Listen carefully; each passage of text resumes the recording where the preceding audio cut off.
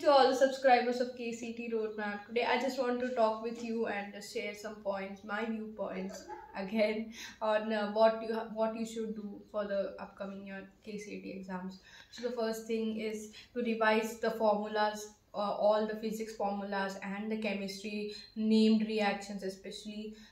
These are all like the physics formula, chemistry second year formulas are available in the description box. You can download from here. There is formula book available, and you should mainly focus on doing mock tests repeatedly. Do it again and again, correct your mistakes, do PYQs, questions that are available. You can also buy PYQ books from the like Amazon and whatever, and always be confident, do smart work, be happy and think positively. Everything is going to be fine.